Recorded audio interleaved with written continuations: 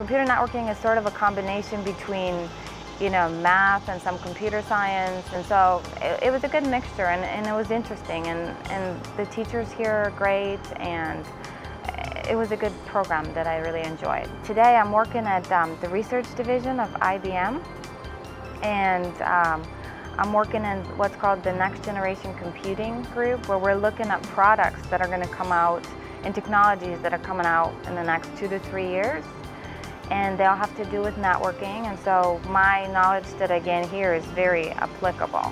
For computer scientists, for real computer science, you always find problems interesting. And today, one of the main fields that kind of is going on in computer science is what's called cloud computing. We're going to more centralized way of doing computing today.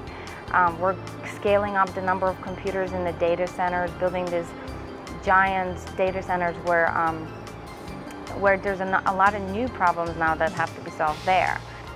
And today what I'm able to do is actually do my job from my own house, from my own office, and it's great. It saves a lot of time. I do have an office in the Research Triangle Park, which I do go to when I have meetings or such, but the comfort, and especially now that I have a family, that saves 2 hours out of my day. I don't have to go through traffic. I don't have to, and the thing is, sometimes going to the office does not add anything to my day because most of the people I work with are not in this office.